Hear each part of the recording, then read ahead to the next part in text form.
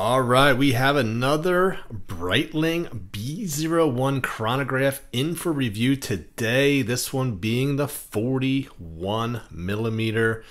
And I want to give a huge shout out once again to Saltzman's Watches. They have a bunch of Breitlings, including this Navitimer here.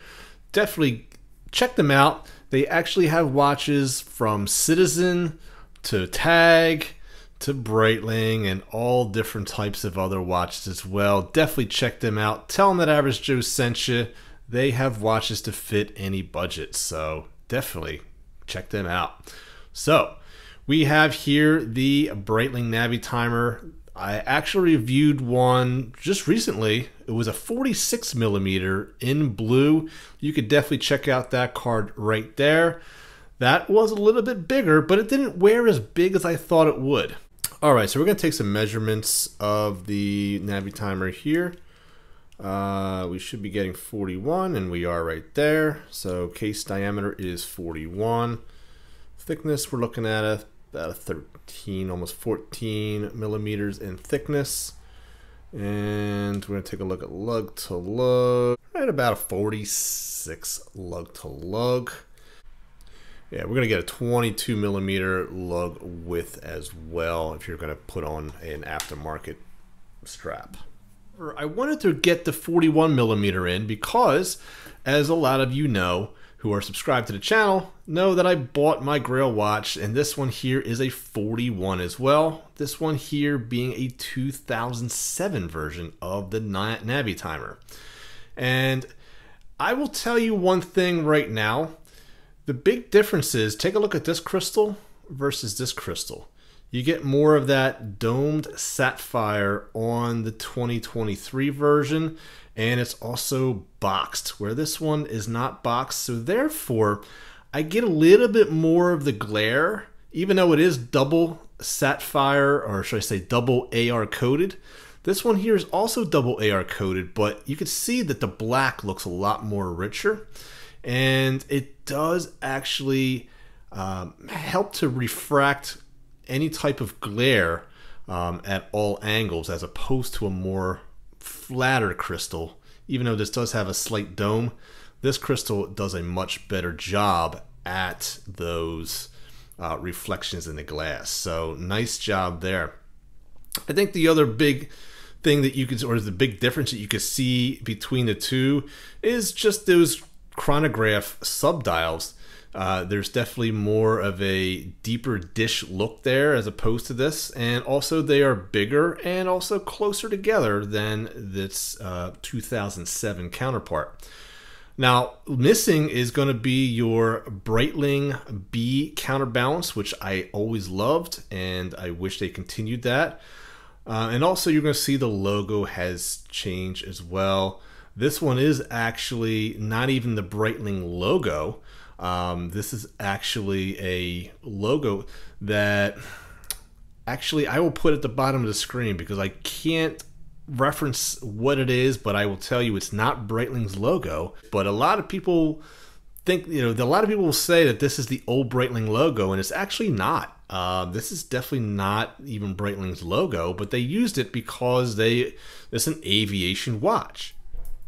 So I wanted to mention that I have my Navitimer on the Strapsco Rally style type bracelet here. It's got the drilled holes, and ironically, I actually have a butterfly clasp here, but this one here, it doesn't matter which way you lock it, as opposed to the stock bracelet here on the new Navitimer, where you have to go one way and then there you go, like that. So you'll notice that with the newer bracelet, they actually do a combination of brushing, polishing, brushing, polishing. Whereas the older style, you get all polishing. As you can see here, the entire watch actually gets polished.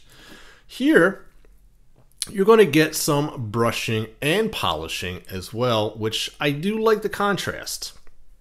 I do love polished, but when you can get brushed and polished combined, I think you get the best of both worlds. Gives it a little bit more of a premium look, so I think Breitling did a really, really nice job with that. The other big difference here is going to be your clasp, because this one here is a butterfly clasp.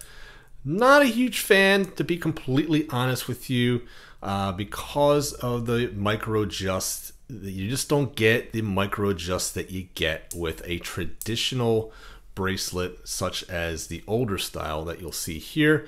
You can use all these micro adjusts here, and that you could definitely get your bracelet more dialed in. Beautiful display case back, as you can see right here.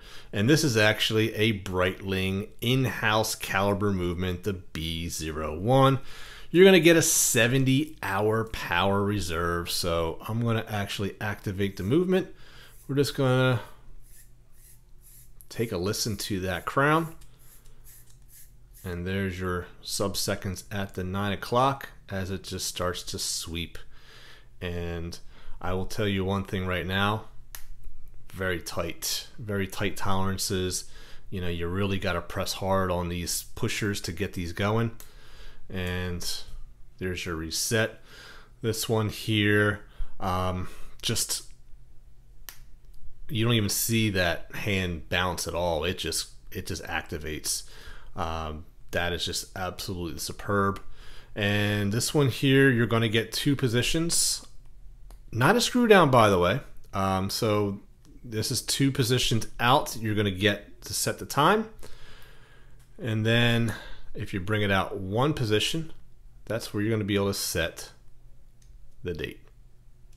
And you can hear nice solid clicks. And then you push it in. So another drawback of these Navitimers, and doesn't matter what age you get, because you're getting this bezel here, this slide rule bezel, and it is friction fit, by the way, so it goes bi-directionally. There's going to be this rubber gasket here, and that's really the weakness of this watch. So you're only going to get 50 meters of water resistance. Okay. Now, setting the older Navitimer here, this one here is not an in-house movement. It's actually the AvgJoe 7753, which is essentially a 7750, but just turned over so you can get the orientation of the dials. Now, in order to set this date here, you actually have to go around because there is only 1 position. Now, there's a cheat, and I'm going to show it to you right here. So here we go. What I do is I go to around 1 o'clock and then I bring it back. And I'll bring it back past 8, and then I'm going to go forward again. And this is how you cheat the date function. And then you bring it back again. I don't even think you have to go to 1 o'clock, but I go a little past the 8 o'clock there, and I do it again. That will activate. Check that out. I'm going to see how far I have to go back. So I'll go to 8 this time. And so yeah, you can go to 8, go to 12. I'm gonna see if I can even go to maybe 8:30, because obviously the shorter distance you go, the better it will be for you. Yeah, you can go to 8:30. 8:30 is the tolerance, so 8:30 to 12 we'll be able to hack that. So that's one of the gripes that you're gonna have when it comes to this particular movement. But to me, that's an added cool factor for me personally, because at the end of the day, you're getting 1 click and you can show people how to do that. And it's just an icebreaker and kind of a neat quirk that you don't get on many watches. So, and then this here, not as tight a tolerances, but I did just have the watch serviced, and even so, you're going to get tighter tolerances with the in-house movement. But again, you don't get the jump of the second of that chronograph hand there. So when we activate the chronograph, the reason why you don't get a jumping of the chronograph hand is because the Breitling uses the a lateral clutch, and that's something that you typically will see in higher end watches. And I did say that in my last video as well with the 46mm. The Breitling B01 is using that lateral clutch, and you're getting that added value at this price point. But there's definitely not a bad angle when it comes to this watch. Let me show to you on wrist. It is a perfect size for a wrist of my size, which is a 7-inch wrist. I think this is just a sweet spot. For me, I would go for either a 41 or even a 43. I think they're both perfectly within my comfort zone. When we take a look at the dial itself, you see a lot of cool things going on here. First of all, you see the lack of clutter. The modern Breitlings are definitely taking away a lot of these numerals here that you see all around on the dial here. So Breitling essentially just used the most used and the most necessary things for this particular dial, so that you can still make those calculations without all the clutter. Okay, so you're getting a more modernized, clean looking dial, and you're getting that reverse panda look, which is really the Breitling Navitimer. Now, they do sell these in other colors, like I did the blue in the last video, but quite frankly, I am definitely more biased to the reverse panda. I think it's just the classic look and a timeless look. Now, when we do activate, this is where you're going to get that chronograph second hand, which is done in red. And this is going to be your minutes, your hours, and this is going to be your continuous running seconds. Stop it, and it just snaps back into place. No problem at all. You do get luminescence on the handset, and of course, all the indices. Let me show you a lume shot right here. You are indeed getting super luminova. You're getting C3 all the way around. So let's see how this performs on the time graph. As we know, we're going to get 28,800 beats per hour with this watch. Okay, and this is indeed COSC certified, so it is tested in multiple positions on the time graph to get you +6 to -4 seconds per day, so that you get that great accuracy that you would expect from a luxury watch. This is one of those watches that you can wear with a tuxedo, you could wear it with a business suit, you could wear it with a jeans and t-shirt.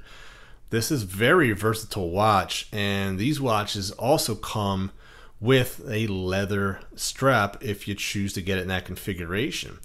Now, I would recommend you buying it with the bracelet and then getting the strap aftermarket, which is what I did with this watch here. I bought an extra strap for this leather strap because it's just a much more affordable option to do it that way, since the bracelets are much more expensive, especially when you buy them after the fact. So if you can get it with the watch, you usually pay a little bit of a premium, and then what I like to do is then just buy the leather afterwards, and that, to me, you get the most value for your money. So there is your side view there with the brushing there. You get those top hat type pushers. Nothing has really changed with that. Okay, you do get that B logo there on the side with the crown. Okay, and even the knurling on that bezel there is similar but different. You know, it actually looks a little more refined on the newer one. It actually looks like they even did some polished and brushed areas, if I'm not mistaken. So it just looks a little bit more profound when it comes to the ridges here, whereas here it's not. Well, I'm wrong. It definitely looks perfect. They both look profound. Okay, but I think you can see a bit of a difference though. I think because this is all polished, where this one looks like it has brushing in between, so it gives you a little bit more of that contrast, and again, a little bit more of that premium looks. I do like the clean look of the newer Breitlings, but there's just something about having an older looking Breitling Navitimer with everything on there that just adds to the charm of this watch, and which is why I prefer this version. Now, there's nothing blasphemous about this particular version of this watch. I think it's really an awesome iteration of what Breitling Navitimer really is about. And I think they did a marvelous job with this watch. Very, very clean, still functional. And so they haven't strayed. Because a lot of watches, I mean, even like when you see in the car industry, they'll stray away from the old charm of what really made this popular, and they kind of pay a little bit more homage than they do really replicating the look into more modern stylings. And I think Breitling really hit this on the nose in regards to staying true to its roots, but also giving you that modern styling. And I think they just really did a marvelous job. And I'll tell you, the only thing keeping me back from buying this is the fact that this thing is very close to $10,000. And I'll tell you, I have other ways to spend that money right now. So I will stick with this one here that I pretty much got at half price. So that's the way I look at it. I look at my older version as getting a Breitling Navitimer at half price, and that was including the fact that I had this completely serviced. So, by the way, stay tuned for a future video where I'm going to actually break down how much it costed me to service this watch, going to give you some before and after shots, and also break down the receipt and itemize everything for you, full transparency, just in case you are indeed interested to know how much it costs to service a Breitling Navitimer. So stay tuned for that. I want to thank you so much for joining me, and definitely we'll see you guys next time on the next episode of Average Joe Watch Reviews.